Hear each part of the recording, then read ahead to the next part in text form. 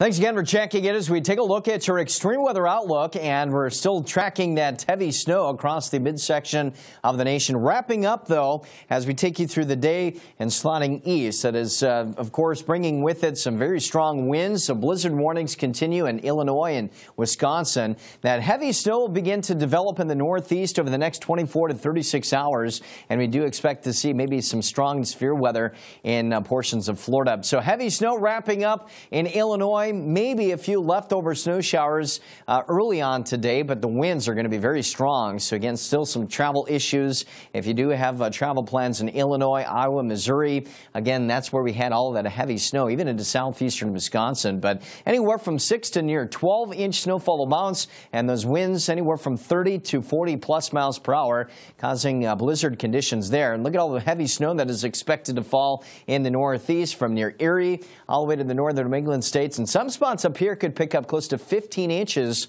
of snow as we take you through the next couple of few days. Very heavy rain along the coast from Boston to New York and the Delmarva Peninsula. But again, overnight tonight into Tuesday and even Wednesday, that heavy snow will be developing there. Could see some 1+ inch liquid tallies from Portland, Maine, all the way down to New York City. Even some heavy precipitation amounts in Buffalo and Erie, Pennsylvania. There's your marginal severe threat south of Jacksonville to near Tampa and Fort Myers. Looks like damaging winds will be the primary threat, along with some locally heavy rain within those areas. And temperatures in Florida will be quite mild. But the midsection of the nation, cold again on the backside of that blizzard. You can see readings 15 to almost 20 degrees below average. There goes that colder air mass pushing east. We are warm now in the western U.S., but the extended outlook into early December suggests that we are going to be colder than average, with wetter than average conditions developing in the central U.S.